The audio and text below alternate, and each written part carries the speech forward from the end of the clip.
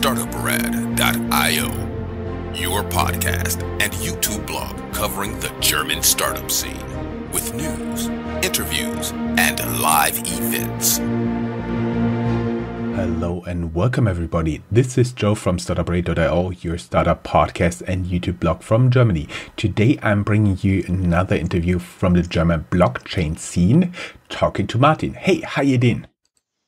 Hi Joe, yeah, doing good. Great to be here today with you and looking forward to our talk. Yeah, totally my pleasure. We may say upfront that this conversation is in media partnership with the FinTech Forum, an annual event taking place in Frankfurt, where there's a lot of very interesting and new FinTech startups showing up every year. Of course, there will be another one in likely November 2021. And you can check down here in the show notes their link and their program. After we get through this, people already can tell from, let's say, the slight hint of your logos that your startup is Tangany. But can we first talk a little bit about what you did before? Yeah, sure. So I've seen, of course, I'm going through your LinkedIn profile. And as always, everybody who'd like to learn more about you, you can go down here in the show notes.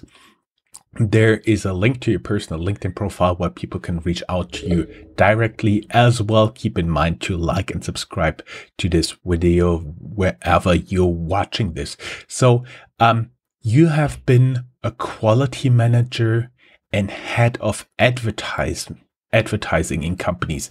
Have you been an employee there, or did you already start out as an entrepreneur? So yeah, the quality manager is a very long time ago, so we might skip that one. But yeah, after that, I've been in a company as an employee from 2011, I believe, until 2017, if I remember correctly. And in my past job, I was in a complete other industry. It was online marketing, and my background is informatics and economy, which I have studied many years ago. And so, yeah, I entered the digital marketing scene, and my work then was not even comparable to what I'm doing now. But it was very funny because it was a small team. It was startup-like. I started as, I believe, the 7th employee there, and we have grown to 60 people within 5-6 years, so rapid growth here.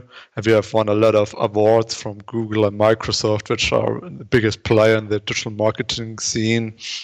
So we have achieved quite a lot, and with that, I have also I got more and more responsibility in the team, and I started as a team lead, and I have a team of 2 people, and the team has grown to 10 people, and then I was the head of, and the team has further grown to 20 people, 25 people in the end. So I've seen a lot like how startups are working and how startups can get when they are successful.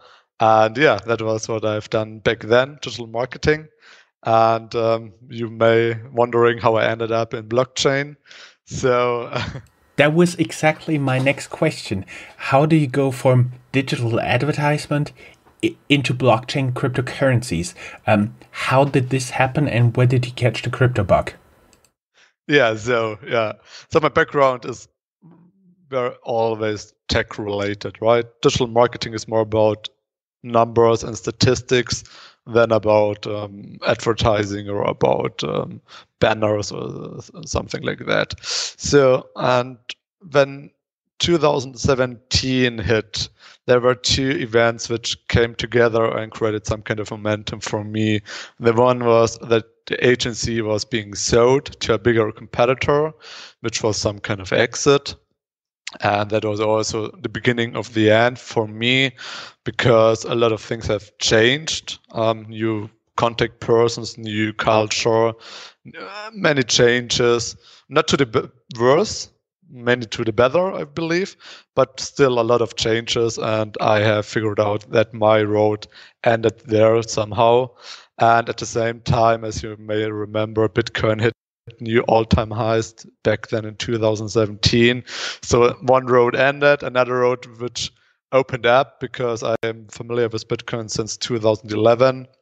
I didn't study back then. Unfortunately, didn't mine any Bitcoins. But still, that topic came back into my attention, and that created the momentum to leave a very good job and a really great team and to start a complete new adventure.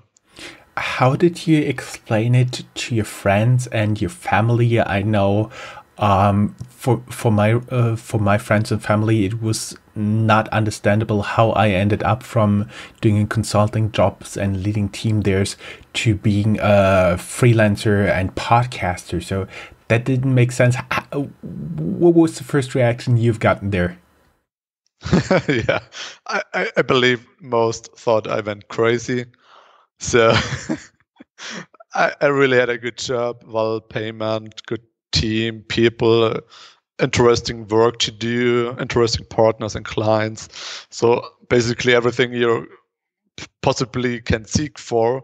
And still, I left everything behind and started new. And I believe after the first reaction, which were just surprise on the face of the people I have told that, I believe most of them have understood what I'm seeking for and looking for and what I try to achieve. And I believe, well, in my opinion, it was the perfect time to start and try and start up because I was still young, had no family, no children, so not too much to lose, so to say. And it was the one time I thought, okay, if I'm gonna do a startup, then it's now the time, and not anything later. Mm-hmm. I see. And how did you start in the startup world, and how did it lead to Tangany? Yeah, so the first thing was, of course, to create a team. And first, we were two founders. One of my colleagues back then at the agency was in the same situation. Bitcoin rose to no highs, and the old path has ended somehow. And well, we have figured out, okay, what do we need in our team? We need more tech experience and some other experience. And with that, we have gathered two other members from the same agency, which was somehow a lot of people leaving at the same time. But that was the perfect setup because we all know each other for, 10 years now, and we trust each other. And so we decided to start at the same time for the same adventure, something in the field of blockchain, not knowing what it would be finally. I'm very sure the people who remained and owned the agency there were buzzing with enthusiasm when so many people left at the same time. Yeah. Most definitely, they loved it. I see. And every time I talk with new entrepreneurs, in your case, it's a little bit different because when I understood it right, there were 4 co-founders. But what was your, before we get into what Tangany does, can you give us a little bit hint or ideas? Because we've talked in the past about the importance of your first hires. What did you do there? Like the first person you hired, you didn't know personally for some time. What was that like for you, and what did you learn? Yeah, so the 5th team member, well, one of our 4 co-founders has left us 1 year after the start, so we were only 3 co-founders remaining, and the 4th member of the team was the first external one. And I would say it wasn't too much of a challenge because back then at the agency I've created a team from about 25 people. I led more than 100 job interviews and have selected the perfect players for the team back then. And basically it was the same mission and challenge here. With Tangany, of course, it was a bit harder because nobody knew us and we were new on the field, and you have to explain to everybody what you're doing and why it's so interesting to work for Tangany and what's the mission and vision here. But basically, I only used the experience and knowledge I have gathered in my job before that. I see. We've always talking about Tangany, and you display those logos so prominently here. Maybe the people can see the screenshot who are just listening to this. I I was wondering, could you explain, like in layman terms, not everybody is a blockchain aficionado on our podcast, what you guys are actually doing, and how did you find out that there's a problem, that there's a need you can actually serve with the company? Yeah, sure. So yeah, what we do in the most simplified way, we are a custodian or a bank for digital assets, and digital assets are based on blockchain. The most known one is Bitcoin or Ethereum, but there are many other tokens and projects based on blockchain, like security tokens. And we are custodian, regulated custodian, where those assets can be stored at, and we are doing that service for companies in a white labeled manner, which means they are using our tech infrastructure solution to integrate blockchain and crypto custody into their product and service. So it's a very technical product and a very not visible one, as our product is invisible. It's only an API interface, which makes it very hard to explain and to show. But yeah, in the end, it's getting more simplified by as blockchain gets adopted, and crypto custody is a very well-known service nowadays. So you're not only working in crypto custody. Since this is a B2B podcast, a lot of entrepreneurs, founders, and investors are listening to this. Can you elaborate a little bit more on what is your API actually doing? What is the the utility you guys provide? Yeah, sure. So the API is it's the tool for our partners, our company partners, to use blockchain. They are able to create wallets for blockchain. They are able to read the balance of wallets, how many bitcoins are stored in a specific wallet. They are able to do a transaction via API. We will handle the complexity of that. So it's a very unified entry to the world of blockchain, one standardized API, and they are able to do everything you can imagine doing with blockchain by using that, and they do not have to hassle around with all the challenges and obstacles that blockchain still has. So it's a very simplified way to use blockchain. And of course, doing custody is a very challenging one in terms of security. IT security is the key, and that is a very the approach you have to take to ensure highest security is another one, like doing a usual IT project where security can, considered a little bit lower. And that is what we are providing from a tech perspective. And that is combined with the regulation as being regulated. Our partners, so the companies, usually do not need to apply for a license themselves, which avoids a lot of time, costs, and nerves, because becoming a regulated financial institute is a really long way to go. Yes, I totally see that. If I would now understand it correctly, I'm not a coder here, yes, so I would say you guys are kind of the plugin one would need if one would like to integrate cryptocurrencies and blockchain in their software, for example, providing a wallet. Yeah, fully agree. That's exactly what we do.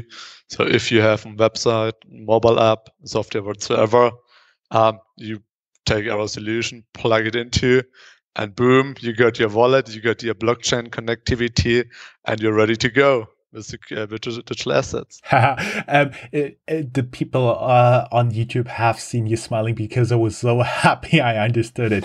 Let us get a little bit back to cryptocurrency custody, because custody used to be the case. Somebody was there, had a very simplified, was there, had a big vault, usually a bank, and they stored their physical assets. Ever since, it moved more and more into digital space. So right now, most securities issued, for example, in Germany, just have one paper-based certificate and the rest is all digital. How is cryptocurrency or crypto custody handled with you guys? What are you guys doing? What are the obstacles there?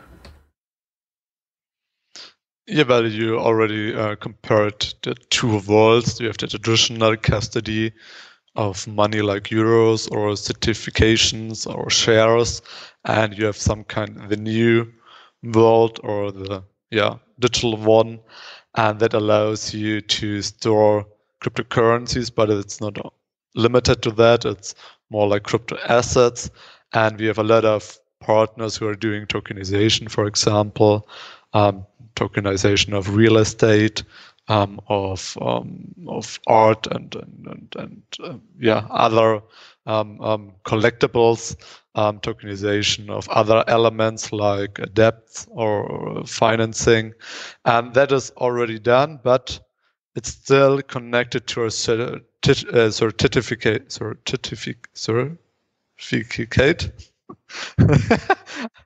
Yeah, that's the sorry.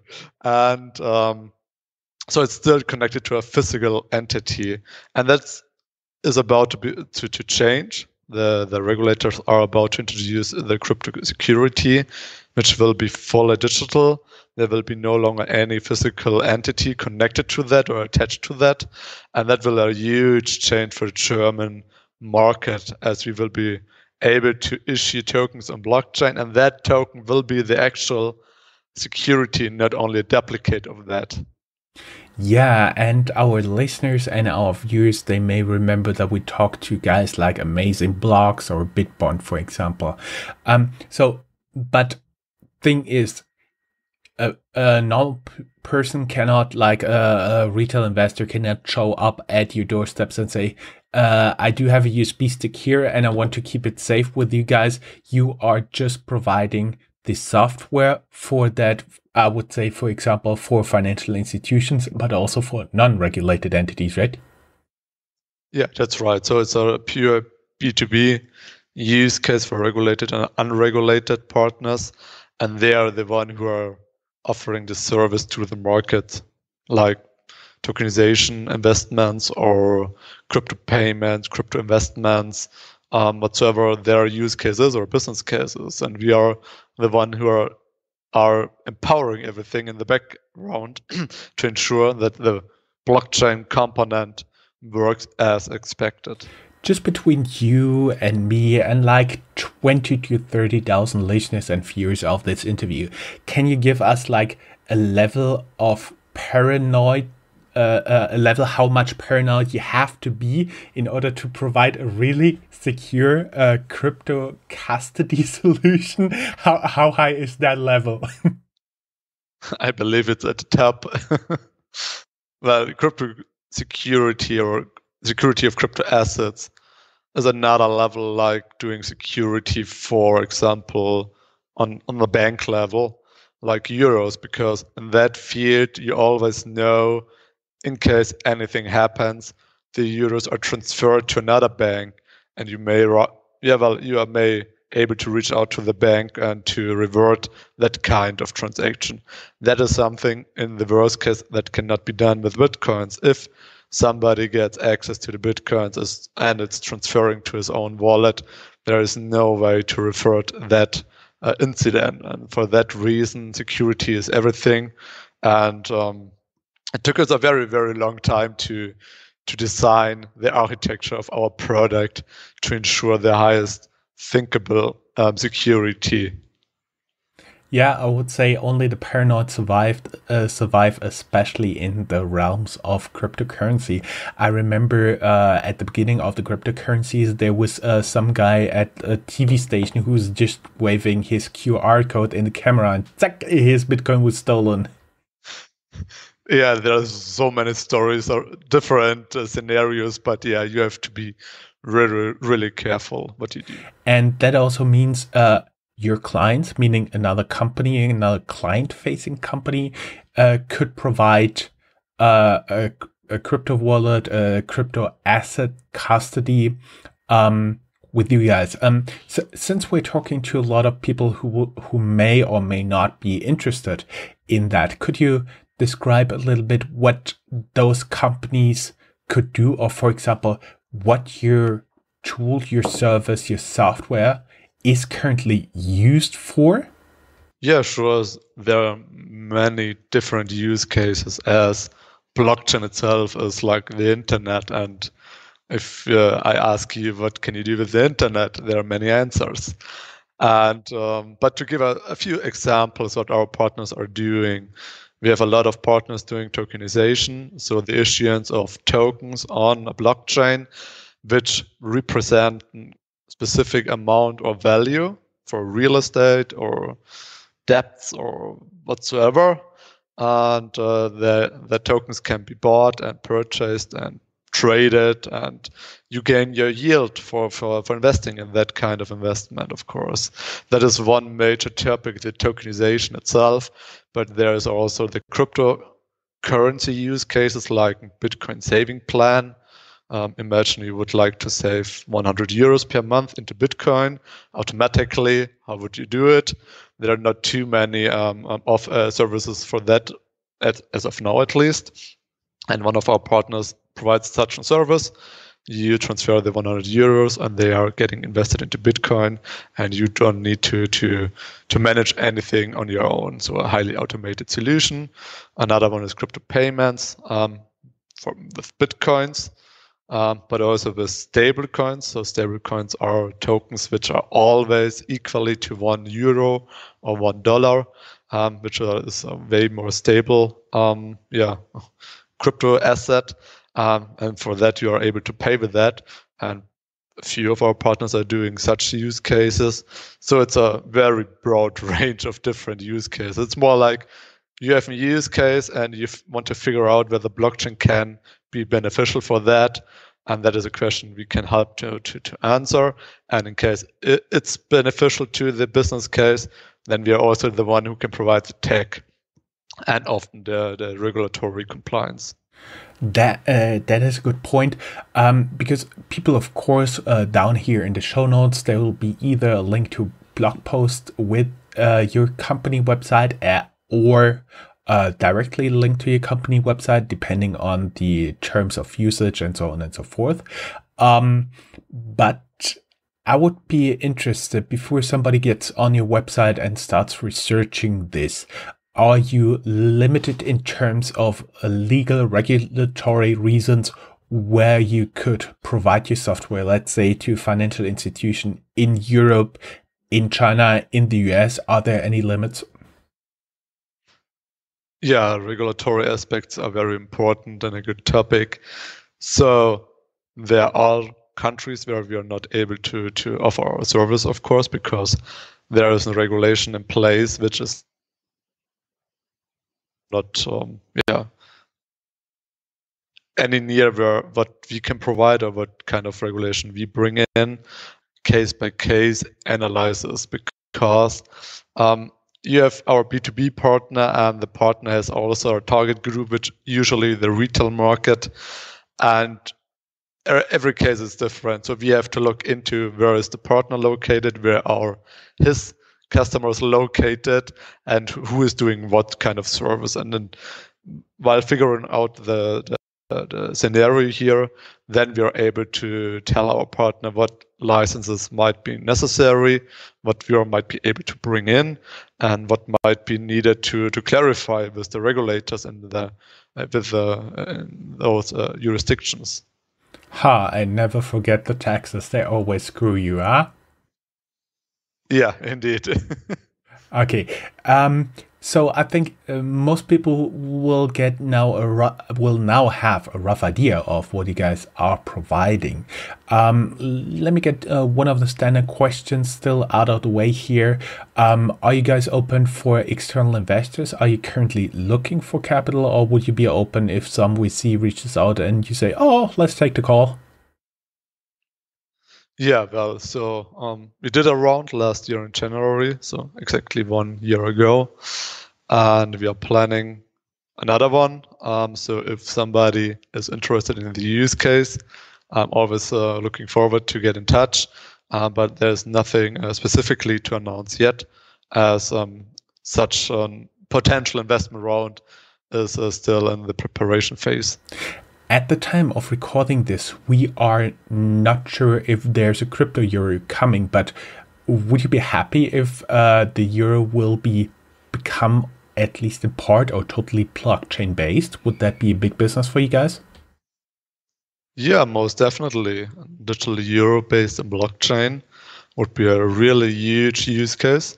Imagining that every citizen in the European Union needs a wallet, that's a very, very huge opportunity for service providers like ourselves to provide our service to banks so that they are able to provide the crypto wallet to their customers.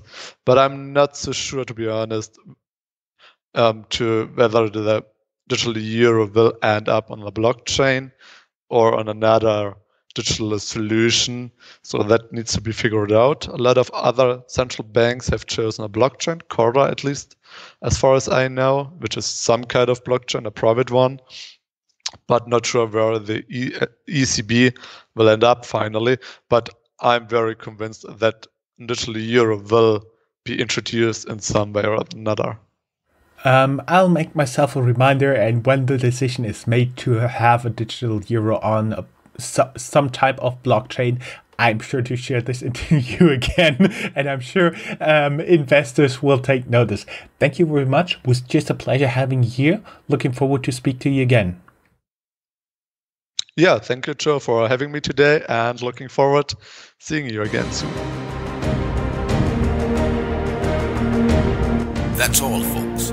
Find more news, streams, events, and interviews at www.startuprad.io.